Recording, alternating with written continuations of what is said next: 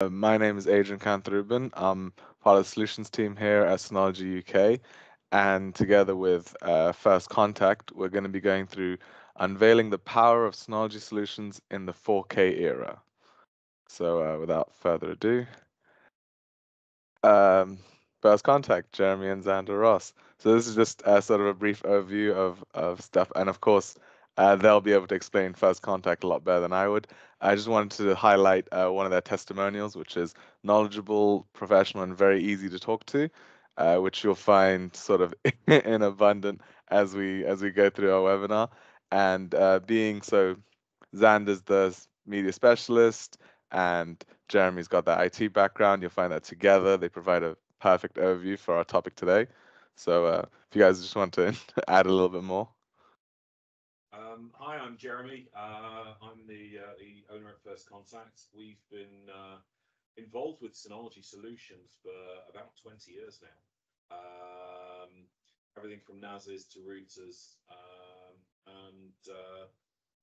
What we realized over the last couple of years was that we're starting to come across a number of challenges when dealing with data storage in the media. Yeah, so I'm Xander. I work part-time as the media specialist here at First Contact. The rest of the time I'm still out there creating content for clients and shooting short films, working on features. So the advantage to that is that I'm able to still come in and, oh, hold on. Sorry, I'm just hearing that we've got some issues with our mic. Let me switch across to a different one. That way you guys can hear us better. Is that better? Yeah, I mean, I can hear you fine, perfectly on my end.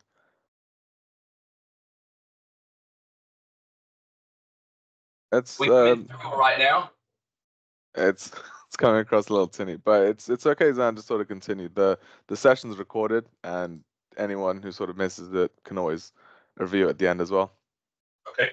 Apologies for that. So as I was saying, I work part-time media specialist here for First Contact. The rest of the time I'm still out there producing content for clients and working in industry on short films and feature films, with the advantage to that being that rather than sitting here in an office all day talking to clients about what they need for media management and data management in industry, I'm able to keep on top of that because I'm out there working as well, the same as all of you guys. So really, I think the big thing that beyond that side thing that I come in for is, as we've described it, I'm basically the translator between IT speak and media speak. So we found that kind of a lot of IT guys can know all the information on your bandwidth and your router and your data management, but the media people maybe don't understand that side, and vice versa. A lot of the IT guys often don't understand kind of the bit rate and color information. Absolutely. Cool. Yeah, perfect.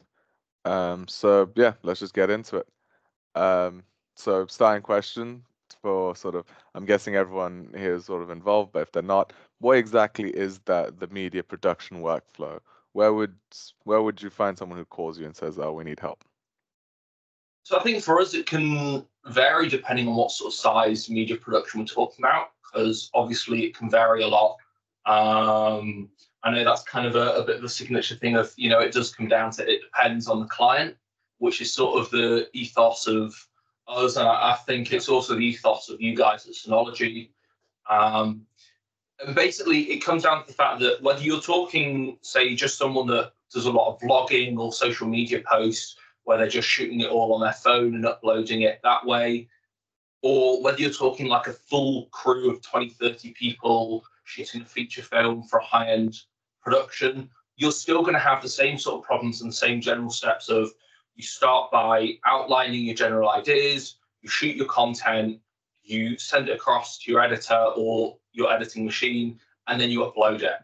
Yeah. But often what happens is within that, you've got a lot of breakpoints and weaknesses where data can get lost, data can get corrupted, drives can be destroyed, or even just drives can be lost or stolen. Yeah, especially on these sort of bigger projects where you've got very expensive equipment. You don't want to be risking thousands of pounds worth of footage. Yeah, I think it's also fair to say as well, it's not just about large productions. It can be anything from one-man bands or even photographers as well, event photography, commercial photography. At the end of the day, the concept, the problems are all much the same. The solution very much depends on kind of the size of the operation and what really each person needs. And the beauty of what we love about the Synology products is that it's so flexible that we can take that kind of bespoke approach when talking to a client. Perfect. Yeah, that actually very neatly brings me to my next point, which is when you're looking at the workflow, the key challenges you're facing are quite universal, but each person, we're trying to find like sort of a tailor-made solution for each one. So with that in mind, let's take it even a little bit more broader. What are sort of the key challenges that they would face, regardless of if they're big, small, whatever? Well, I think to clarify on that, we'll use an example of a client we spoke to recently about this, because we find that's much easier than just speaking the hypothetical. So they were regularly shooting on Ursa 4.6Ks. They were shooting in RAW, but they occasionally shoot in ProRes, which meant that they were still dealing with fairly large file sizes. They often had kind of remote editors that they were working with, but generally it was all being edited on one site. So for them, I believe we were looking at it as they were going to have one NAS on site that they offload their footage onto and all their editors work from, because using kind of a 10 gig switch, they're able to have all their data stored locally where all their editors can access it at the same time. It's not going to be compressed like with a lot of other solutions. And they're able to then remotely send that footage across to freelance editors they work with using the web portal for Synology Drive. The other big advantage that kind of you thought of, which I kind of hadn't thought of as sort of media specialist, was that using the Synology NAS drive, we can even back up their full machines. Yeah, so using things like Active Backup for Business, which is an app that's included with many of the NASs, we're able to make sure that business critical machines can be constantly backed up, doing a full metal backup. So if you have to restore your machine if it corrupts, you've got all your config, you've got all your settings, you've got all your software. Not just that, as kind of any editor will know, it takes you hours and hours to configure your machine and install all the plugins properly. And everyone's gone through that pain, I imagine, at one point of your computer's died, you've had to get a new one, and you've got to spend the better part of a week probably getting it set up just right again. The advantage this is, if your computer dies, if your laptop dies, you're able to get it sorted. And that's just, I was going to say that's just one, that's just one problem sort of that, anyone who's involved in data will be facing, because what I find from sort of, Sandy, you may be able to test this in sort of a digital production environment, all the way from getting that footage to storing it from the start, then editing, and then moving or archiving it. There's different problems all the way going through. A universal one is just backing up that data, is just making sure that data is secure, and if you're working on it live, then you need to be able to retrieve it fast. Absolutely, Adrian. You've hit the nail on the head, and it's whether you're in media production or any other business, at the end of the day, data storage is the first and most basic challenge that everybody has. And of course, you said it right. Backing up that data properly as well. And then from there, it goes into the very specific problems of the different stages of the workflow. Yeah, so one of the kind of first questions we'd ask any client when we're bringing them on board is the question of, okay, well, how do you work? What's your workflow look like? What programs do you edit on? What cameras do you shoot on? Are you going to be looking at upgrading any of that in the near future? Because, while you may be shooting, say, 4K footage now in AVC or MOV files, 6 months, 12 months down the line, are you going to be upgrading to 8K, shooting in RAW, shooting in ProRes? All of that is going to affect not just the data that you need now, but also how much projected data you're going to be creating in the near future. Yeah. So that perfectly brings me up to the next thing, which is what is the current method? What ifs, so like the web, Yeah. the title of the webinar is, we're living in sort of a 4K world. Things are getting bigger and bigger. 4K was, I wouldn't say unprecedented, but the speed of how we've gone from 4K to 8K to, I mean, are we getting higher than 8K? I'm not sure. Yeah, got 17K coming out later this year. Great. We've got plans once that's out to stress test one of the NAS drives with that, because as we said, we're big believers in, we don't want to just be telling you that this works. We want to be able to hand you evidence before we even speak to a client that, yeah, this has been tested with exactly what your workflow is going to be. It's going to definitely work for you. In terms of the current methods, I'm ashamed to say, as someone that used to do this myself, a lot of it's just stored on a load of external hard drives, external SSDs, and maybe sent across using platforms like WeTransfer, OneDrive, Google Drive, which obviously it's better than nothing. But the big problem that we found through speaking to a load of these people is that unfortunately those drives can get lost, those drives can get stolen. If you then need to pull it back from a cloud service, often you're then talking hours and hours and hours, if not days or weeks, depending on how large your file is. But also it's a case of, it's not all in one place. So when you do need to come back and I need to pull footage from a job I did 7 months ago, you've got to rummage around your drawer, try and find the exact hard drive that had it, hope that the port on it hasn't broken. And that you haven't overwritten it. Yeah. And by using data file management through a NAS, you can organize everything very well. And this is something that we help clients think about when we're designing the solution. One of the things, we sit down with them and we talk about file structures. We talk about how do they currently structure their files, how do they store their files, and how can we move that across. In a lot of cases, we try and replicate that rather than having to force somebody into a new way of doing things. But I think you also discovered, speaking to another client recently, that they were uploading a lot of their archive footage or their editing footage onto the cloud. And the particular platform they were using was compressing it. Or pretty much all cloud platforms, from what I've seen, have compressed, depending on what sort of data you're uploading. But most of the time, it's compressing your data in order to be able to store it on their end, which means that when you need to come back and restore it, or you're sending it to an editor or something, you're losing quality, which obviously, is making your work look worse than it is. It's making their work look worse than it is.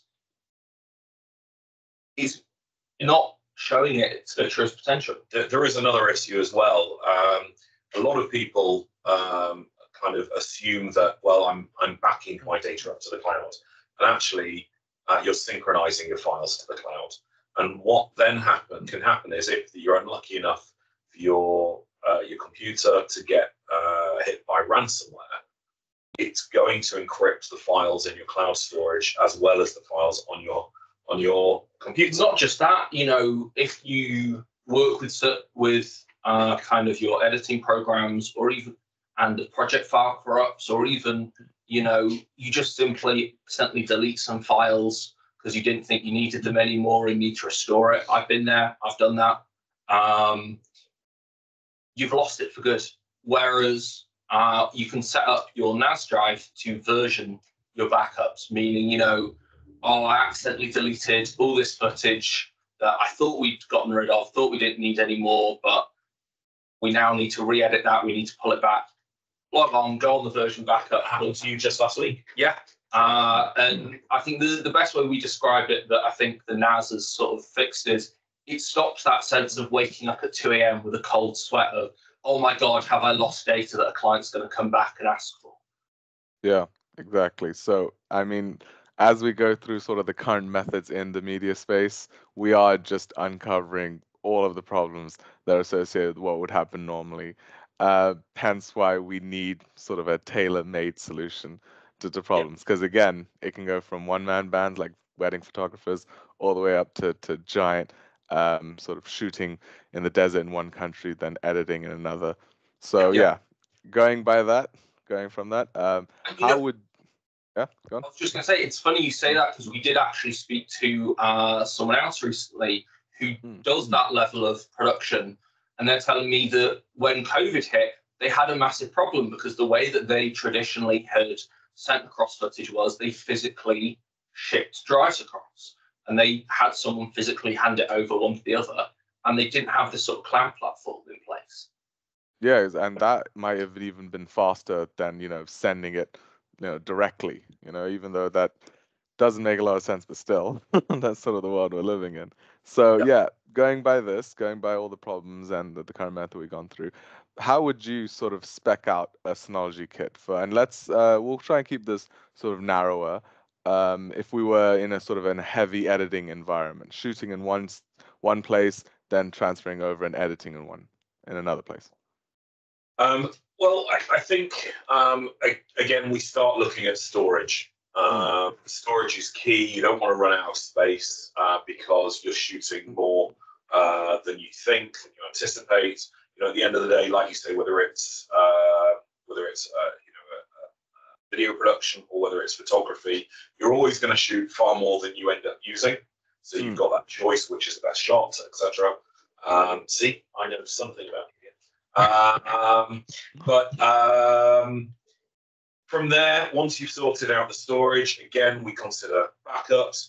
But then we have to consider how do we solve the issue of data access remotely if it's not in the cloud. And the beauty of all of the NASes that Synology provide is that it's kind of like running your own cloud.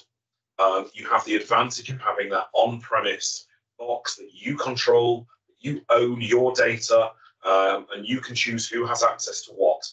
But at the same time, you can set cloud access to it. So there are a number of ways that it can be done.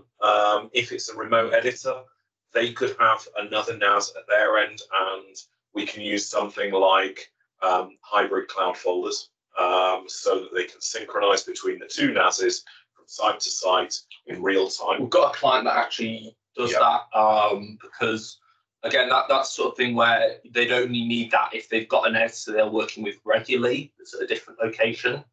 Obviously, if you don't need that, if you don't have someone that you're working with regularly, you wouldn't need to get a second NAS for them. We have someone where I've done jobs with editors where I work with a variety of different freelance editors. So the easiest thing for me is to go in and just give them remote access to individual folders, because for the price of it, it's not worth getting them a NAS for the one job.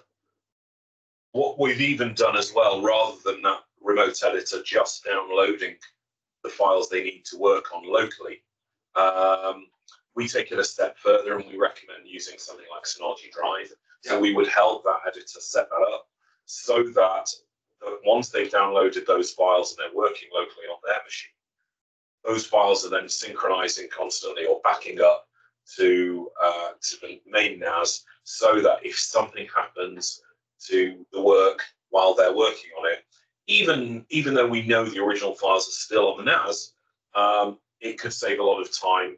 If you're on a deadline and their machine corrupts or the files corrupt, we can still restore those from the NAS because of something like Synology Drive.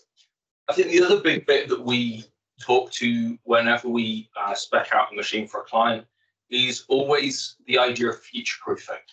So, it may be, absolutely, you only have kind of 20 terabytes now, but in 5 years' time, you're potentially going to be doubling, tripling that in the amount of data you're producing. So we may go, okay, let's put you in, say, a 6-bay machine with 20 terabytes now, and you can then add more drives in the future. And I think something that's quite fantastic about that is the fact that you're not needing to pay this really high premium every month to be able to access your data as it expands. Once you've paid it, it's done. It's yours. You can go home.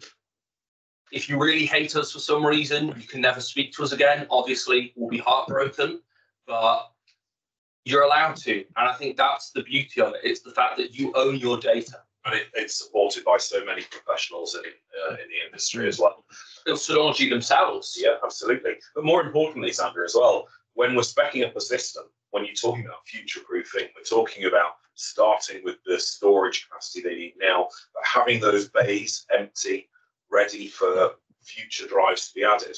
The beauty of that is that you don't need to find the budget for all the drives you need now. We can set the system up with what you need for now and the next year or so, and you can add drives as you need to further down the line. And the best part about that is, in my experience, what you might pay for an 8, 16, 20 terabyte drive today, when you need to add another one in a year or two's time, because new, bigger drives have come out, those prices fall. So it's not just saving you having to lay out for it now, but it's actually saving you money further down the line. And on top of that, there's even, I know we can offer, I imagine there's potentially others as well, but we for sure definitely can. We can offer financing on NAS drives when you purchase it from us. So you don't even need to find all that funding up front immediately. You can spread it across so that, maybe we've not got however much it is now, but I know I've got this much coming in every month from clients we're working with. So we can spread it out over the cost of the year.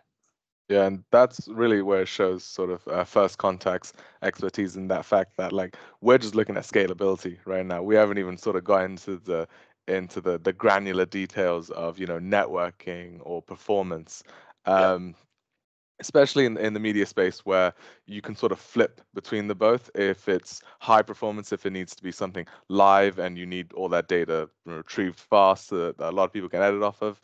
Also, or you might also need that as well as some place to archive all that storage. So it does flip. It does flip between the two. Because I did as we're all sharing war stories here.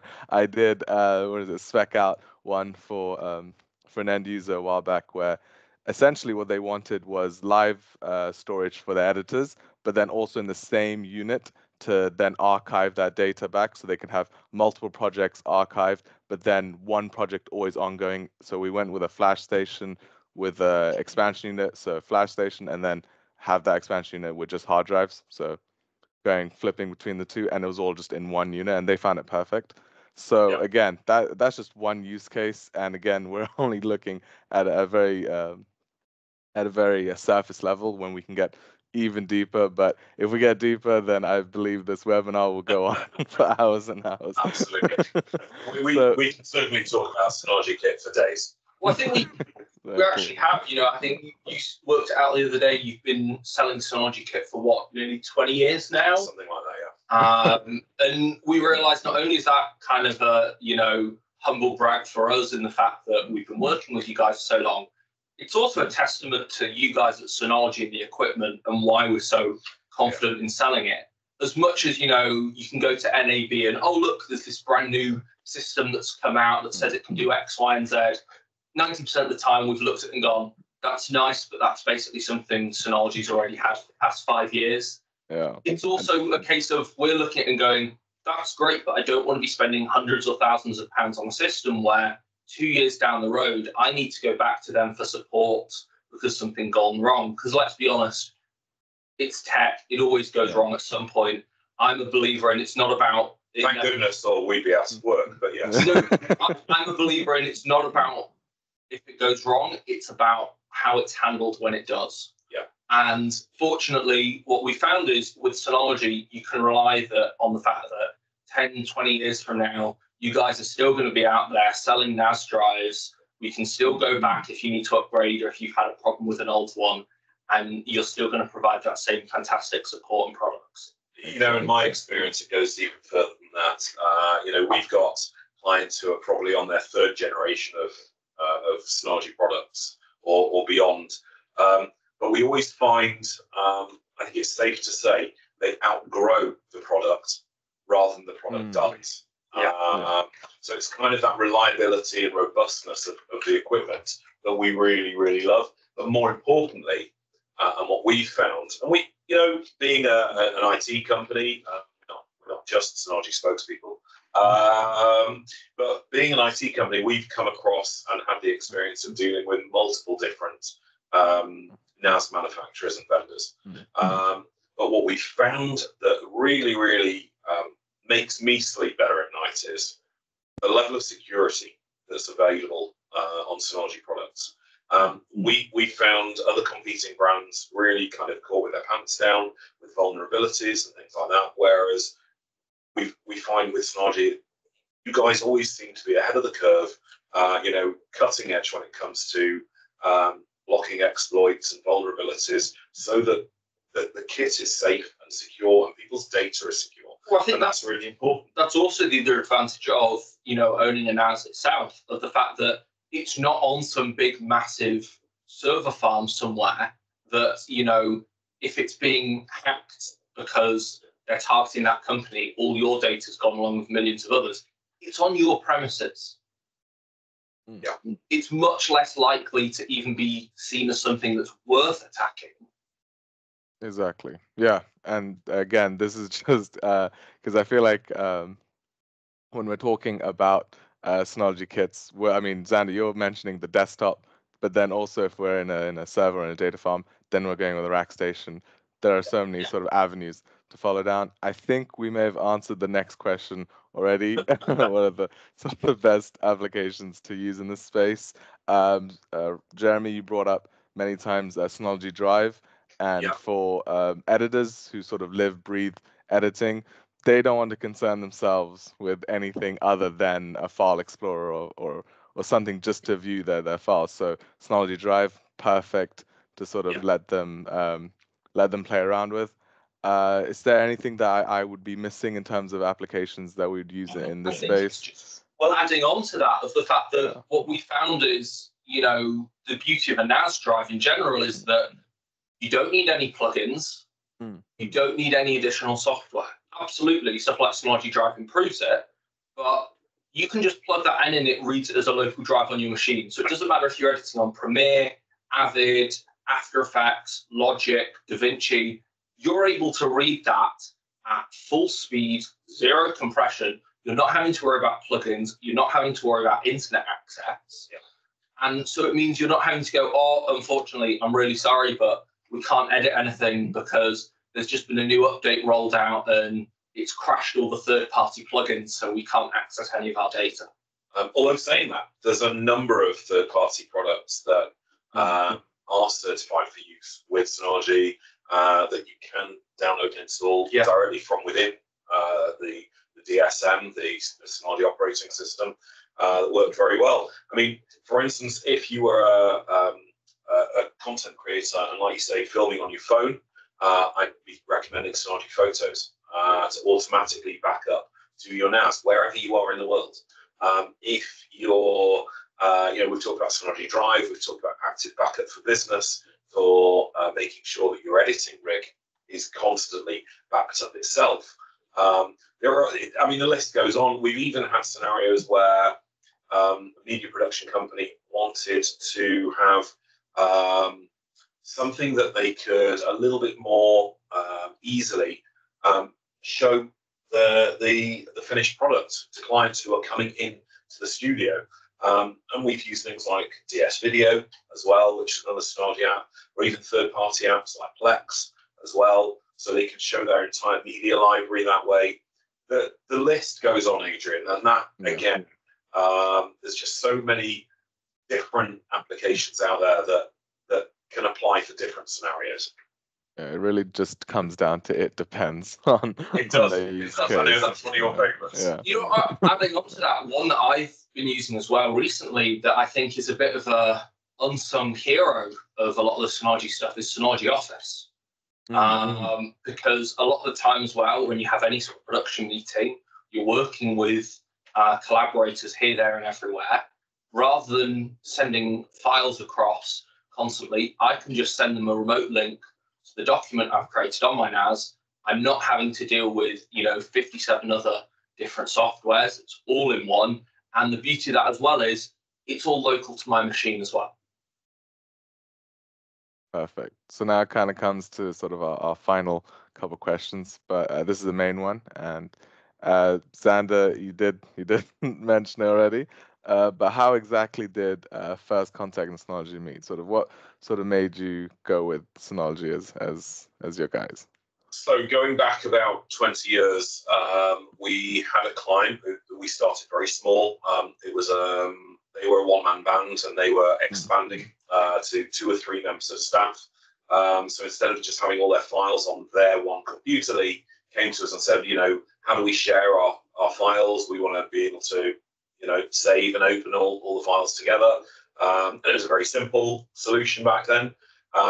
We'd had some experience with network attached storage prior to that, with a couple of the brands that I'm certainly not going to mention, but been very let down. Those systems had crashed. It was a very, very difficult scenario of trying to retrieve the data for those clients from those systems. One of my engineers had done some reading, and he said, there's this, new upcoming company called Synology. We should really look at it. We gave it a try. We put in our first 2-bay NAS for that client. I think they finally retired it when it could no longer get any firmware updates through DSM after about 10 or 12 years. And we haven't looked back since. And now we're putting in rack stations, multi-bay NASes. We're even using the routers, which as mesh Wi-Fi networks are absolutely fantastic as well. And that's really the First Contact Synology secret origin story. Perfect. Then this sort of just leads me into something from First Contact itself. Sitting right next to Xander, Yes. I believe is the black box. And I actually have was it the video of the demonstration, but I thought maybe you wanted to sort of set it up, and then I'll just play the video, and you can tell me if you want to pause it or anything like that. Basically, we discovered kind of when I was shooting on set a year or 2 ago that I ran into what I imagine every one that creates content on set and spends a lot of money on creating it, that you have this anxiety of, oh my God, what if the data corrupts between wrapping production and getting home? It's all well and good that I can copy it across to a drive on a laptop on set. I don't trust that. I've seen hard drives corrupt far too many times to trust it.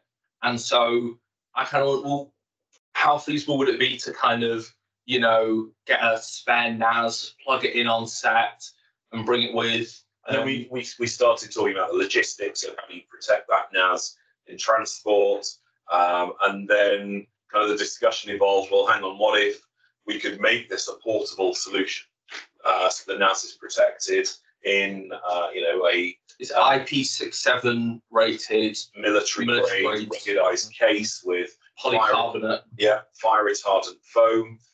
The case is waterproof. It floats if need be. Not that we recommend anyone trying. I think short of running it over with a tank, which I only say because I've not been given the marketing budget to test that yet, you should be fine. So the beauty of this solution is it gives you your kind of mini version of your network storage on site, whether you're in a studio that you're renting somewhere else, or in the middle of the desert, the jungle, anywhere. As long as you've got power, it's fine, because we've got a router built into it, so it's got its own network connection. You don't need internet to back it up. Yeah. And the beauty of it is... Yeah, I think it'll be easier to show it now because we're painting a great picture. And again, just wanted to iterate that this is a very specialized solution. Like you said, this is targeting sort of a specific problem in the media space, and I think it's pretty good. Next, so go ahead and pause it when it comes to. So very easy to plug in your drive that you've just shot from. And then you can just log on to the NAS through the included Wi-Fi router, whether it's on your phone, your tablet, your laptop, and you can log in and just start copying the data. And the beauty is as well, you can see the NAS in this case is a 4-bay. So we would always recommend that there's at least 2 drives in there running Synology hybrid RAID, so they're mirrored. So even if you've backed up onto your NAS and the drive fails, you're still protected. But not just that, we use enterprise grade SSDs in there, so there's no moving parts to get knocked or damaged, and also they're less likely to fail because they're much higher quality drives. So if they didn't have the black box, what would they be doing normally? Traditionally, from most of the people we've spoken to, and I even spoke to a media production company about this yesterday morning, who was on set in a studio filming, they'd take it off their hard drive on the camera and they'd plug it in directly to a laptop and copy it across to an external drive or upload it to a cloud service. And what we found is there's a lot of ways that that can very easily go wrong. The big bit is, I think, like we said, it's letting you know that no matter what happens, your data is going to be safe. You know, it's all well and good kind of spending thousands on a production, and, you know, you hire the top A-list talent, you're working with 50 grand cinema cameras. You don't want them going, oh, I'm really sorry, I know we spent all this money on it, but I cheaped out on the drives, and now we've got to go back and reshoot it. That isn't just going to cost you money, that's also going to cost you your reputation. Exactly. Perfect. That sounds. I mean, I'm sure when people contact you about the black box, hopefully after this webinar, you'll be able to tell them a lot more about it. But that is unfortunately the end. So thank you everyone for joining us on this webinar today.